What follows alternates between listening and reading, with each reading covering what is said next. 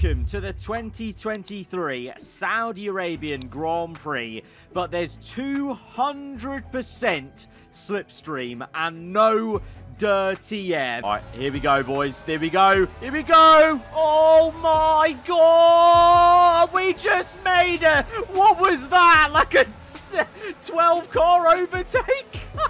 I know Fernando Alonso's good, but he's not this good. That was insane. You know what that was like? That was like that NASCAR overtake when the guy used the wall ride as we went along the wall the whole way. We've done videos with 100% slipstream before, but this 200% one is another level. 4 wide that was into the last corner.